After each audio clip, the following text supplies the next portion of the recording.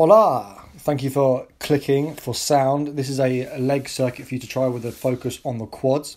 First activity is a close stance half squat. The reason I go half is because I feel that a lot more in my quads. If I go any lower than that, my hamstrings and glutes start to get really dominant in the activity. So I try and sit my bum back and then sit straight down on it, keeping the knees from going over the toes. After that, we're going straight into calf raises. Again, your feet are closed. This might seem like a rest, but you're actually pretty much locking your legs out and keeping your quads tense the whole time. So psychologically, it's nice to put this in the middle for a bit of a break, but you are still engaging the quads a little bit. And then finally, we're going on to short strides or short lunges.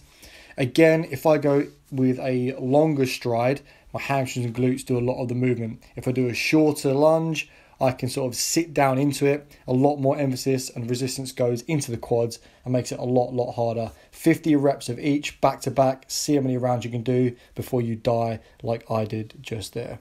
Have fun. Let me know how you get on.